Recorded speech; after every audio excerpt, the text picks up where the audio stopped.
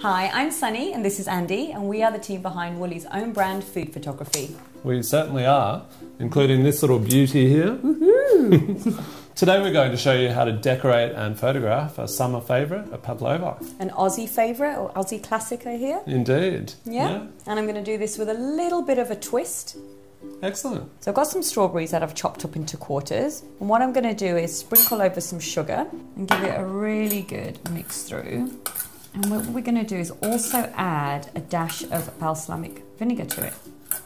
Wow, it's an interesting addition. Interesting, but it's a really nice combination. You don't need a lot, just a little splash. Pop that over here. I'm going creme fraiche here, but to sweeten it up a little bit, we're going to add a nice little drizzle of maple syrup.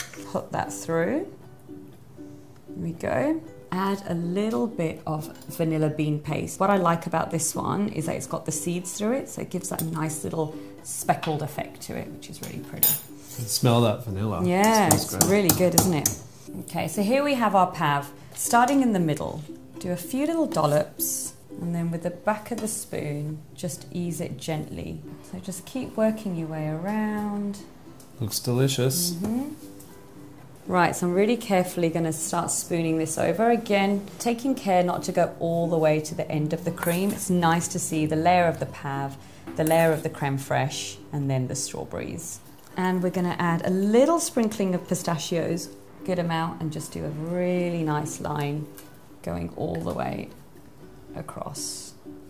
Okay, so I'm going to put a few little sprigs of thyme, just break a few pieces. I think we're ready for a bit of a dusting. Give it a really good shape because it'll soak in. Looks we'll beautiful. Give it a try. Let's take a quick photo before we dig in. Good. Well, this is looking delicious, Sunny. So what I'm going to do for this first shot, take it from the above angle so we can really see all those toppings. Now, as you can see, we've got a lot of white in this frame and it's quite a bright exposure. So I'm going to just tap right in the middle of the frame on those strawberries, which are a bit darker than everything else.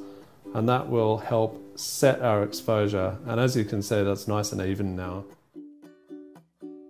And the other thing I want to try is to actually change our angle down to a bit of a 3/4, because you can see we've got this lovely drizzle oozing off the side of the pav. And again, I'm going to pick out the exposure point with my thumb to really set our exposure. And I actually think I prefer this angle. You can see all the deliciousness a bit better. And there's our final shot. Andy, these photos look so beautiful. Now you can finally tuck in. Oh, it's such a beautiful pav. Let's do it. Have a go, everyone.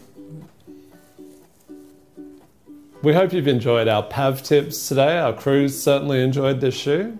We sure did enjoy that pav, didn't we? We're looking forward to seeing what yummy combinations you guys can come up with at home.